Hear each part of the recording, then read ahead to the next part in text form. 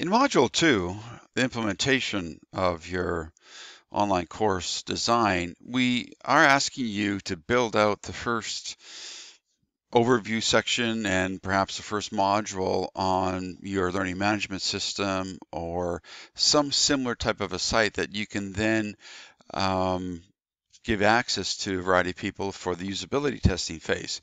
Now, what happens if you don't currently have an LMS that you can use or a website? If you're not currently teaching at an institution or you're in between circumstances or you just don't have access to an environment, one of the simplest things that you can do or one of the easiest things you can do is to simulate your online course through a Google Doc. Let me show you. So in this Google Doc, you can see that I've used the same design, the same links, the same idea that I have in 3330. You'll see I've got an overview section and I use the graphics.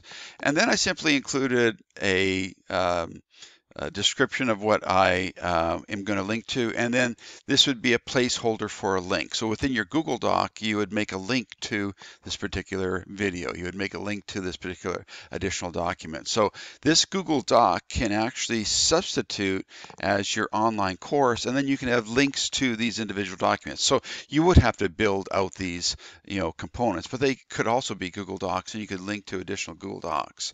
And so you'll see that on the first page I have the overview section, and then in the second page I've got the first module.